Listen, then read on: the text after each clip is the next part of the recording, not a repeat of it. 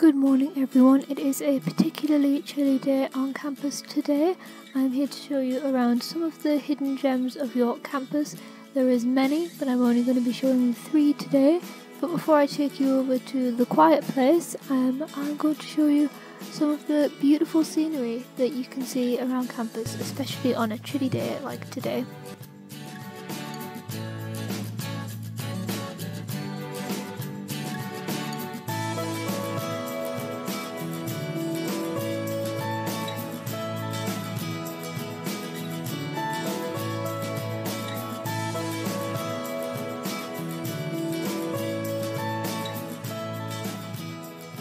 The first place that I'm going to be taking you is the quiet place, which can be found behind Heslington Hall.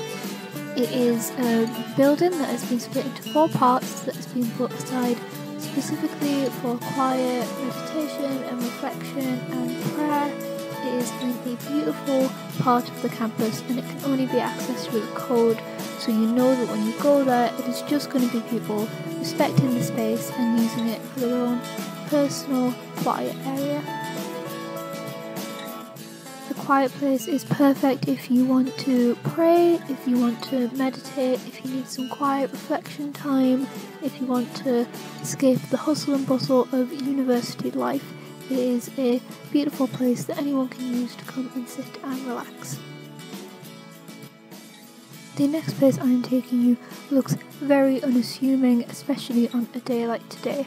But in 2013, this location was home to an extensive archaeological dig, and as a member of the Archaeology department, I had to mention it.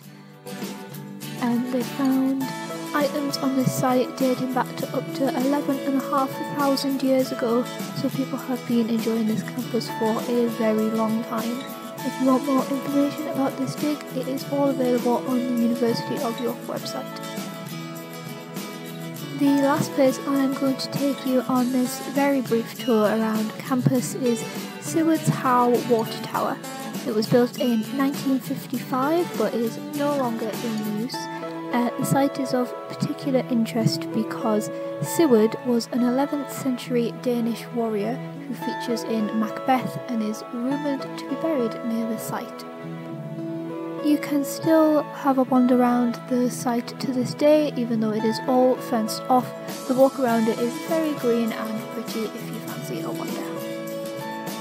That concludes our very brief tour of some of the hidden gems of the University of York campus. There is many more to find, but I will leave them for you to discover on your wanderings. If you have a day free or you find yourself in the area, if you're not from around here, then I would definitely recommend having a wander around and seeing what you can find. You will always find something that you didn't know was there before. I hope you enjoyed this video, and from me and the ducks, goodbye.